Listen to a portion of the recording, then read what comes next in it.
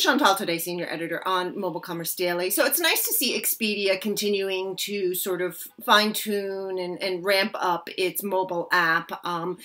Competition in the travel space just continues to get more stiff, and, Expedia is really trying to address this, across a different variety of ways. I mean, we saw it acquire Travelocity and Orbitz as it looks to sort of ramp up.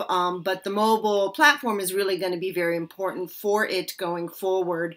And it needs to really just have a first-class experience here, which it's, looks like it's trying to accomplish with this new update.